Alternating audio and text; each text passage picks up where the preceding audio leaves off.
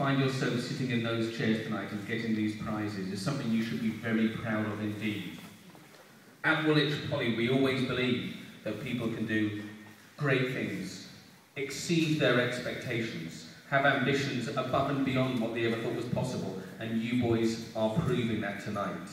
It's no surprise when you see boys with such achievements as tonight that Woolwich Poly was, and I feel sad when I say this, Woolwich Poly was second in the School of the Year 2013. I know we were second, we were runners-up, admittedly out of 3,700 schools, so that was quite a good achievement in itself, but second didn't feel quite right.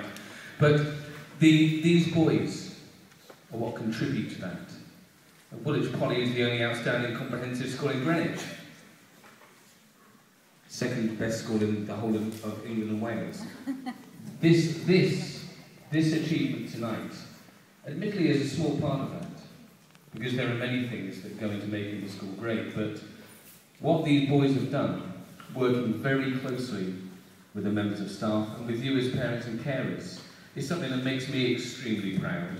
And that pride then means that my ambitions are raised, the expectations are even higher, and that means that you boys will go on to even greater things. I want to thank every single member of staff. They're all here tonight, because this is clearly a team effort. When you get success such as this, it doesn't happen just like that, just overnight. It happens because people work together. We have an extremely talented and very hard-working staff here at Woolwich Poly.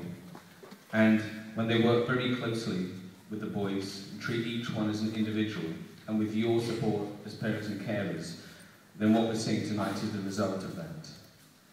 The boys here as well, bearing in mind we've got years 7, 8 and 9, there is still a considerable way to go.